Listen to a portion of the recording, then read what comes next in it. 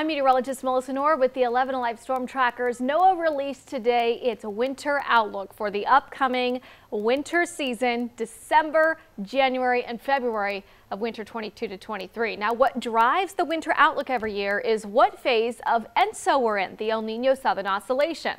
Now, on one hand, you have the positive phase, which is El Nino. The other hand, you have the negative phase, which is La Niña.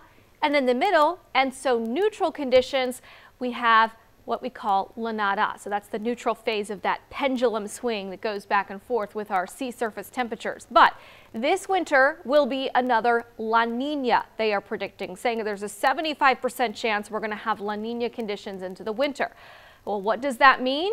That means that typically the more active storm track or jet stream brings wetter conditions to the Pacific Northwest and then stays north of our area, traveling through the mid-Atlantic and into the Northeast. So in terms of the Southeast, North Georgia, we tend to see drier conditions and warmer conditions. Now, this is actually going to be our third La Nina in a row. This third La Nina, having 3 in a row for winter seasons, has only happened twice before. Once back in the mid-70s, once back at the turn of the century from 1998 and 99 to the winter of 2000 and 2001.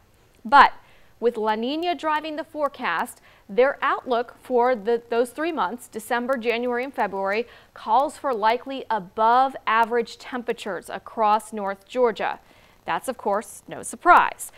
And here's their official precipitation outlook for those 3 months, also aligning with what we tend to see in La Nina winters. You notice slightly below average precipitation.